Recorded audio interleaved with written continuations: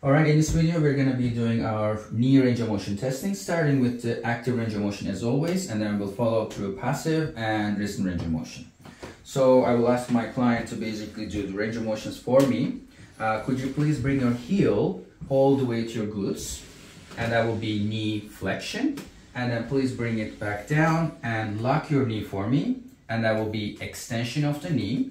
And now please bend your knee again, plant your, I will actually show you that I would like you to do. Hold your foot like this, okay, and the knee is bent this way.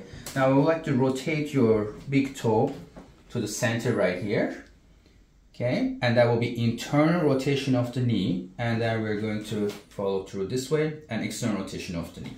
Now the bony landmark that I usually follow that makes it much easier is actually the tibial tuberosity, because that's the one that will go back and forth. Now I would like you to point out that, actually that there is a mechanism in the knee that it's not that visible for knee to actually show internal and external rotation, because when the patient does flexion and extension, knee medial and lateral rotation is happening at the same time. So I don't expect to observe much of the medial and lateral rotation when the patient is doing.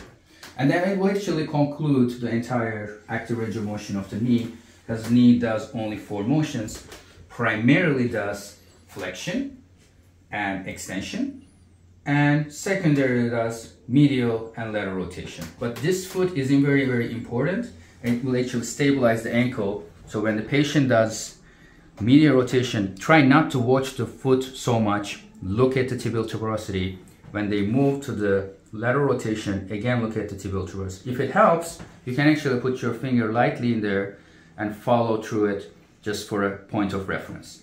Otherwise, foot will throw you off because it moves way more into inversions and eversions that the ankle does. Okay, and that will complete the active range of motion of the knee. We're going to proceed to the passive range of motion of the knee. Okay, now we're going to continue our assessment of the knee range of motion testing with passive range of motion. It's very simple actually, because we're going to follow exactly the same movements of the AROM of the knee. So because it's passive range of motion, I'm going to ask my client to relax as much as possible, please. And I'll take the knee and foot, drag it all the way, and feel at this point when I do passive pressure is usually tissue approximation.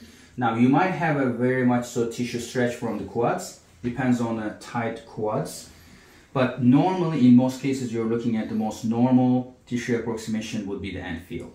And after that we're looking at knee extension. Now definitely be more careful with the knee extension here, because you won't really see much of a motion. It's usually about 10 degrees of extension, so it's very limited. So this is what we're looking at. And one of the common mistakes is a full identical comparison to elbow. When it comes to elbow extension, we're actually looking at a bone on bone and feel. It's a very much so abrupt stop. When it comes to knee, it's tissue stretch and feel. It's not bone on bone. It's a very common mistake, very common assumption. You can actually feel when you put on a extension and start going, there is still a little bit of a give. It's not as abrupt. So please be careful with that. If the person is already anatomically hypermobile, as the rule goes, we're not supposed to do passive pressure. A lot of individuals have hyperextended knees, so hypermobile knees. So don't forget to exclude your passive pressure when that happens.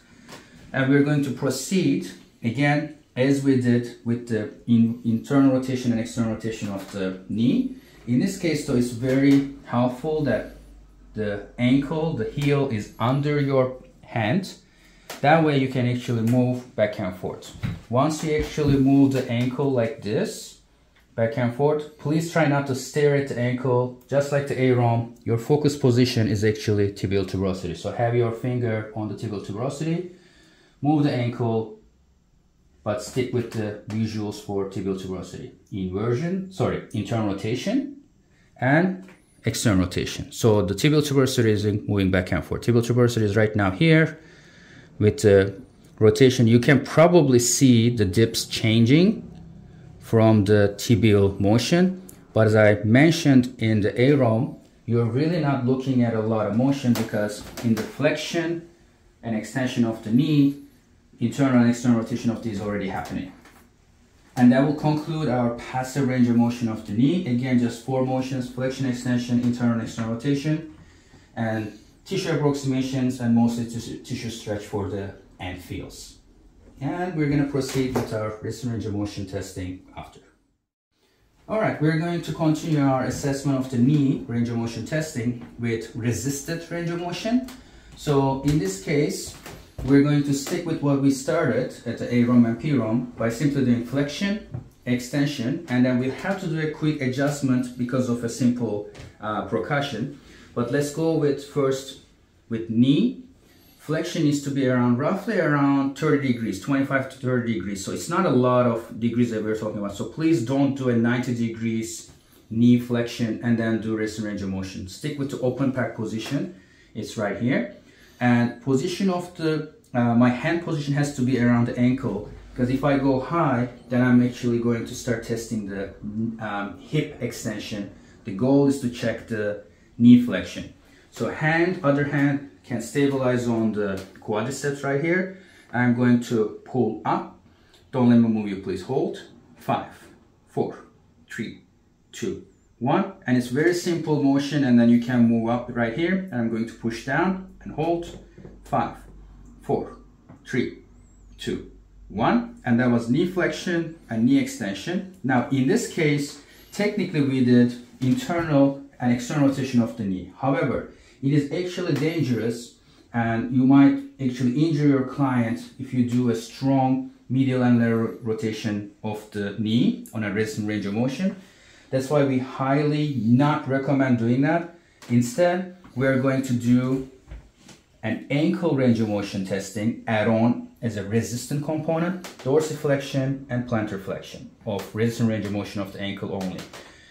And the reason we actually do that is because just like the forearm of the wrist motion that we added, a lot of ankle movers, dorsiflexion and plantar flexion, they actually come from the knee complex area.